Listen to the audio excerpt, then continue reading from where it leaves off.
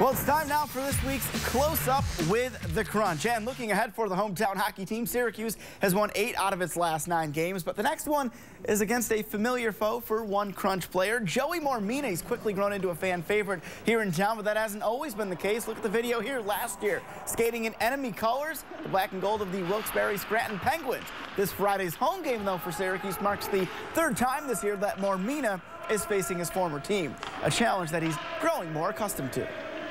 Yeah, you know, we've played them twice already, so I think, you know, the nostalgia's kind of worn off at this point. I think now it's just all about business, you know. A lot of good friends on that team, but, you know, come game time, you know, it's all about us winning.